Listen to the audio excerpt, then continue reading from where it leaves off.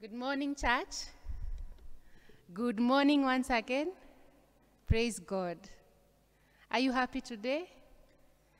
David said, I was glad when they told me, let us go into the house of the Lord. I'm very glad today. My name is Caroline Kiarie Kimondo. I am a congregant here in this wonderful church.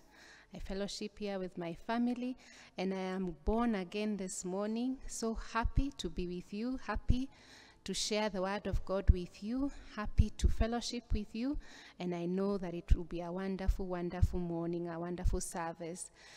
God tells us that in his presence there is fullness of joy. At his right hand there are pleasures evermore. May we receive that this morning and go out in joy. Let us pray. Father, we thank you for this wonderful morning where you have gathered us to yourself.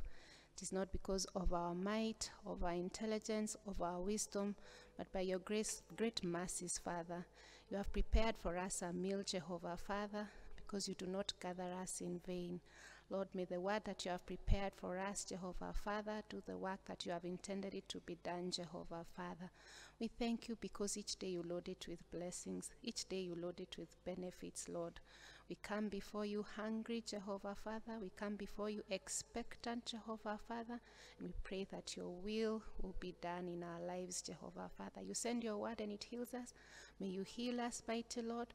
May you send us out with joy and lead us forth with peace, Jehovah, Father. We thank you, and in Jesus' name we pray. Amen. Our readings today came from the book of Isaiah 54 and the book of Luke chapter 13. And my sermon for today is titled, God is not angry with you. God is not angry with you. We read from Isaiah chapter 1 from 54 from verse 1 to 14, but I want to focus on verse 7 to 10, and I will read it again. For a brief moment I abandon you, but with great compassion I will bring you back. In a surge of anger I hid my face from you for a moment, but with everlasting kindness I will have compassion on you, says the Lord, your Redeemer. To me this is like the days of Noah, when I swore that the waters of Noah would never again cover the earth. So now I have sworn not to be angry with you, never to rebuke you again. Though the mountains may be shaken and the hills removed, yet my unfailing love for you will not be shaken, nor my covenant of peace be removed, says the Lord who has compassion on you. This is such a powerful covenant, a powerful promise that God is giving us. And, you know, if you've read the book of the Old Testament from Genesis and Exodus, the journey of the Israelites, you experience the wrath of God. You see God when he is angry. At some point, he actually tells Moses, step aside, songa kando, these people, I finish them. I just finish them and I make you into a nation. He says that not once, not twice. And even at some point, Aaron has to stand in between the wrath of God and the people of Israel. So you get exposed to the wrath of God, the anger of God. But here he's telling us that there's another side of him. He will no longer be angry with you. He will be merciful to you, that he will have everlasting kindness towards you. He will always have compassion, and he will not rebuke you again. It's such a wonderful promise, and he makes that covenant and he seals it by giving us his son, his begotten son, that through the sacrifice of Christ Jesus, that through that sacrifice of blood, we are confident in God's love. We are confident in God's forgiveness because Christ takes all of our sins and he clothes us with his righteousness and he gives us his peace.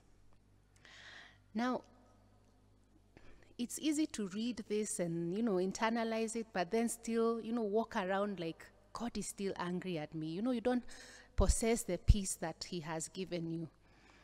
When I was growing up, I don't know if you have the same story. Children used to assemble in the field in the morning, and then they play from dusk till dawn. And then maybe sometimes you've been sent by your parent, and then you forget. You meet your friends, you forget, you play. And then when it gets dark, you remember I had been sent to the shops. And now you start getting so fearful. You're like, when I get home, I'm going to be punished. I'm going to meet a very angry parent.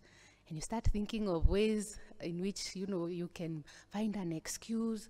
You can make your parent, be less angry. Maybe if I go, I start washing the dishes very quickly, or I start doing some work, and maybe she'll forget that I have done a mistake. And it was quite fearful, that fear of punishment, a fear of punishment. At some point you'd even think, maybe one of these other children their parents can adopt me, because you feel like you've done such a big mistake that it's not forgivable. What if you knew without a shadow of doubt that you would be forgiven? What if you knew that when you get home, you will find peace, and that you will not be rebuked? That's different. What difference would that make? It would make a huge difference, would it not? Yeah? God is telling us in this book that there is nothing for us to be afraid of. He tells us, do not be afraid. You will not suffer shame. Do not fear disgrace. You will not be humiliated.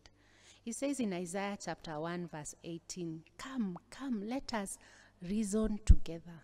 Let us settle this matter together. Though your sins are scarlet, they shall be white as snow. Though they are red like crimson, they shall be like wool. It is such a wonderful, wonderful promise. And there's something about this peace that he offers, this covenant that he offers, that I want to remind you this morning. That number one, it is free. It's not something you can earn. When you've done something wrong to someone, you feel the need to, rectify by works. If I do this. But God is telling us this peace that I offer is free. It is free. There's nothing you can do to earn it. You have not even earned it. While we were still sinners, he gave us this gift of peace. So you can't do anything to earn it. I was reading through the book of Leviticus, and the Israelites were charged with 5 offerings, 5 types of offerings to atone for their sins and to reconcile themselves with God. There was the peace offering, there was the grain offering, there was the sin offering, the guilt offering. There were 5 offerings. And they would do this to avert the wrath of God. They would do this so that they can be reconciled with God. But now God is telling us that he has already done it all. He has paid it all. He has offered the ultimate sacrifice. It is free. You come as you are. You come as you are and receive that peace. It's such a wonderful gift. He also tells us that it is perfect. It is a perfect peace. You don't have to look for additional peace. You don't have to do something extra to make it long-lasting or, make it fit for purpose. It is perfect peace. That means there's nothing that can shake it, nothing that can disrupt it. He keeps us in perfect peace. Isaiah 26 verse 3 says, he keeps in perfect peace those whose minds are stayed on him because they put their trust in him. So it is a perfect peace. Now, once you are in the Lord, you experience rest. You experience a peace that cannot be shaken. And the third thing that we know about this peace is that it transcends all understanding. It transcends all understanding. Philippians chapter 4 verse 7 tells us, and the peace of God, which transcends all understanding, will guard your hearts and minds in Christ Jesus. It is hard to understand this peace. Someone can ask you, why do you look so peaceful? You can't explain the economy, maybe it's bad. Things are looking thick, but you have peace that cannot be explained. That is a peace from God. It transcends all understanding. You can't explain, you can't rationalize it. It is beyond comprehension, and it is a wonderful peace. And the fourth point about this peace that he promises us is that it's not like the world gives. You know, there's a peace that the world gives, which sometimes is temporary, which sometimes is material. But God tells us this peace is not like the world gives. In John chapter 14:27, Christ tells us that I give not as the world gives. That means it's above anything the world can ever offer. Anything the world can ever offer. Not a relationship, not a job, not, children. It is above everything, not as the world gives. Such a powerful peace that he gives us. And then he tells us also that it is not for the wicked. It is not for the wicked. This peace that he has assured us, it is for the righteous. He tells us in Isaiah 48 verse 22, there is no peace for the wicked. So there's also a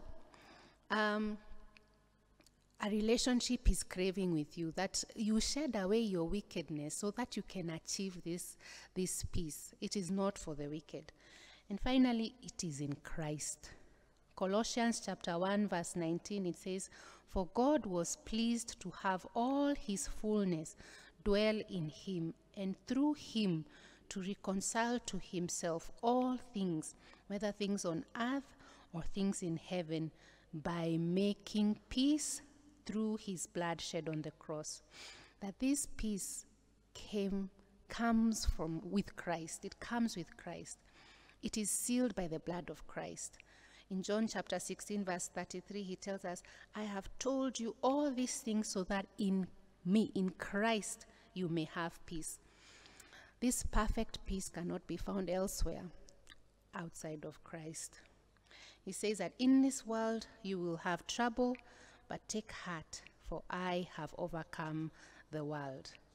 Those are the characteristics of this peace that God is offering us, this covenant of peace, which is eternal. It is everlasting.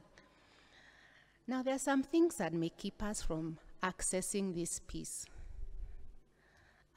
You may, be asking yourself, this peace God has offered, like, I don't always feel it. I don't always feel it. And it's a very human thing, because there are some things that can prevent us from accessing this peace. And if we are not conscious of it, we can be outside of that peace, which is so freely given. And one of those things is fear. Fear can keep us from accessing and enjoying the peace that is so freely given by God. In Genesis chapter 3 verse 10, when Adam had sinned and fallen, he was trying to hide from God. And he confessed, I had you in the garden, but I was afraid.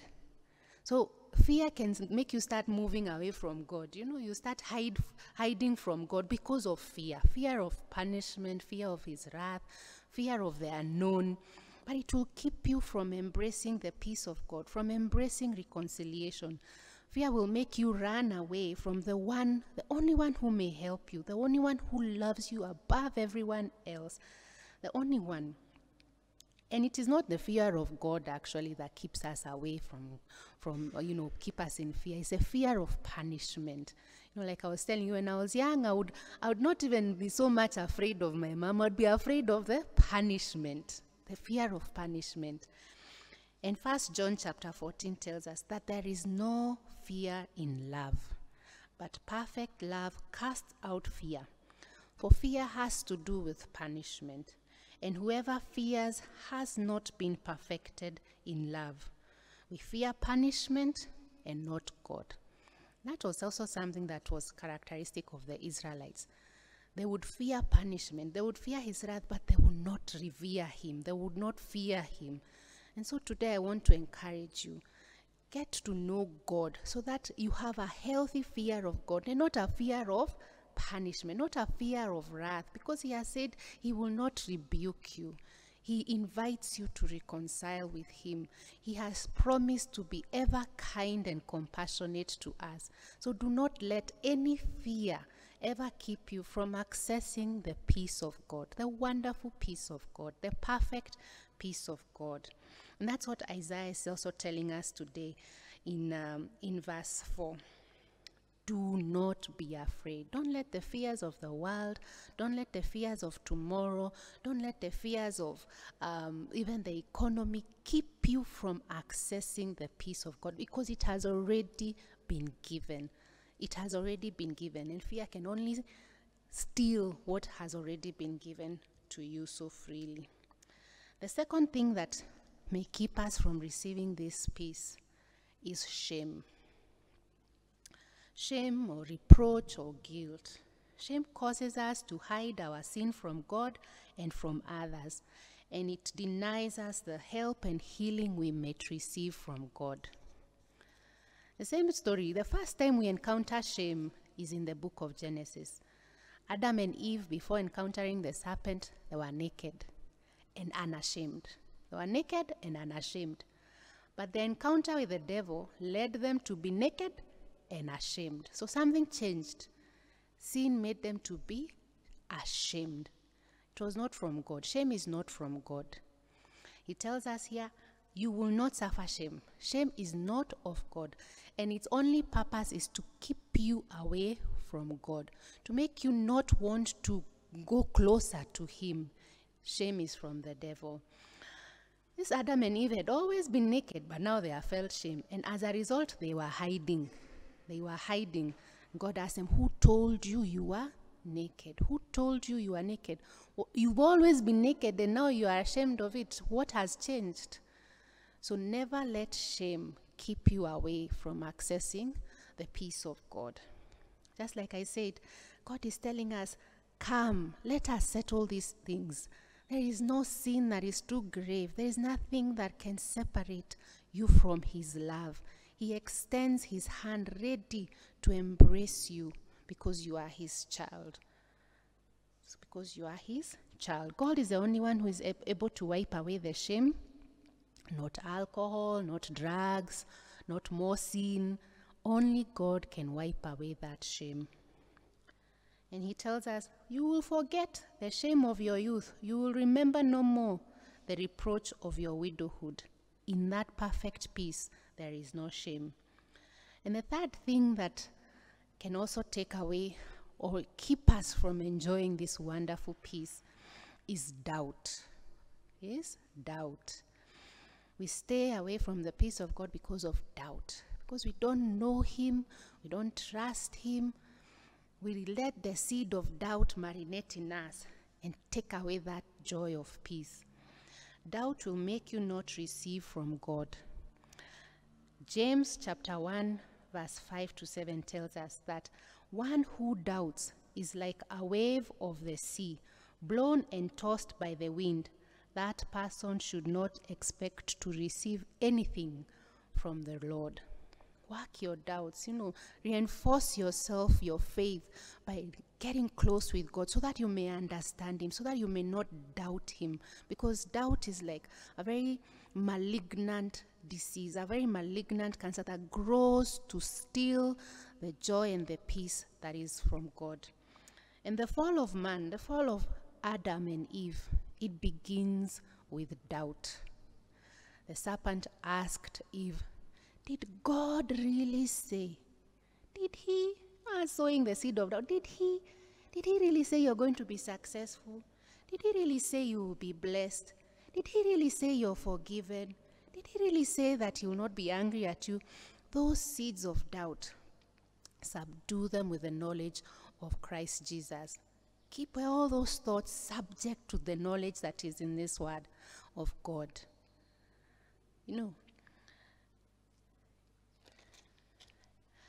The Bible, like I've told you, it says He keeps in perfect peace those who trust in God. The opposite of doubt is trust. Trust in your God. Trust that what He has said is true because He does not lie. Trust that He has good thoughts towards you. He does not wish you harm. He does not wish you ill. He does not wish you, to be done away with. He has said, I will not rebuke you. I will not be angry with you. Trust that He is a good God. He is a good Father. And the fourth one is unrepentance. Unrepentance can keep you from enjoying the peace of God. In Isaiah chapter 55, from verse 6 to 7, it tells us, "Seek the Lord while he may be found. Call on him while he is near. Let the wicked forsake his way, and the evil man his thoughts. Let him turn to the Lord, and he will have mercy on him, and to our God, for he will freely pardon." God extends his hands towards us that we may return to him in repentance. In repentance. Because sin and God cannot, be in the same, vicinity. But when we repent of our sins, he's so merciful to forgive us.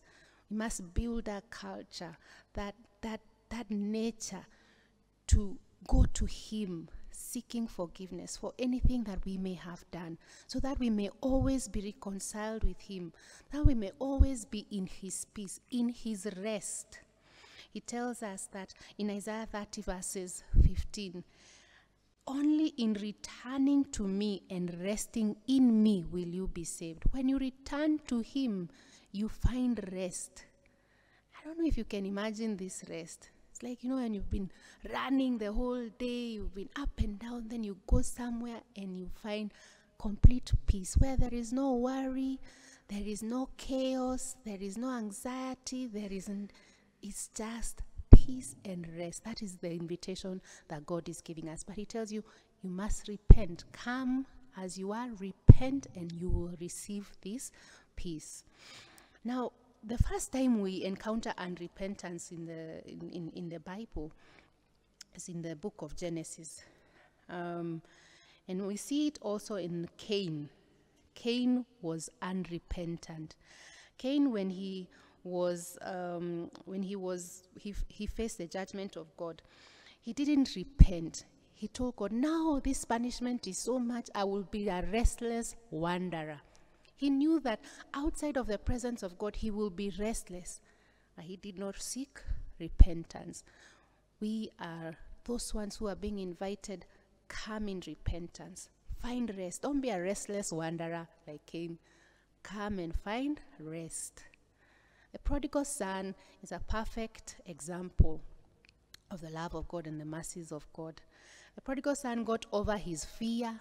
He got over his shame. He had been feeding with the pigs. He got over his doubt. He was like, if I don't go, what will happen? He says, "I know my Father." He's kind towards his servants. If I go and I just be like his servants, I will at least be eating better. I shall return to him. I shall repent of my sins. And when he did that, he was overwhelmed. He found even more than he could have expected. He was not treated like a servant. He had a huge celebration, a huge party. He was met with so much love and joy. And that is the image of our God. That when we return to him, there is so much celebration. There is so much celebration. He says he forgets our sins. He remembers them no more. So this morning I want to invite you. I'm telling you that God is not angry with you. God is not angry with you. God is not going to be angry with you. He's not going to be angry, not now, not ever. He just wants to have a relationship with you. He's extending his peace for us. He desires to give us perfect peace.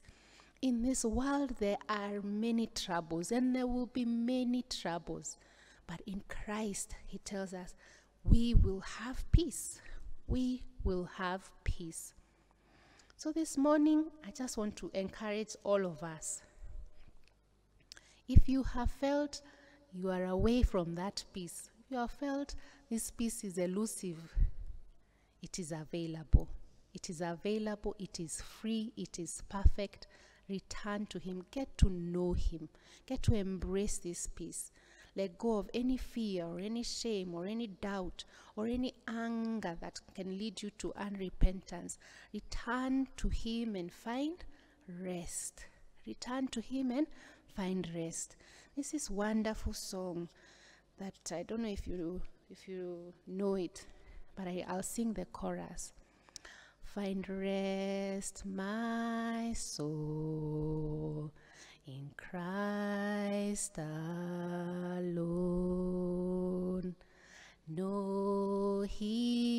His power in quietness and trust.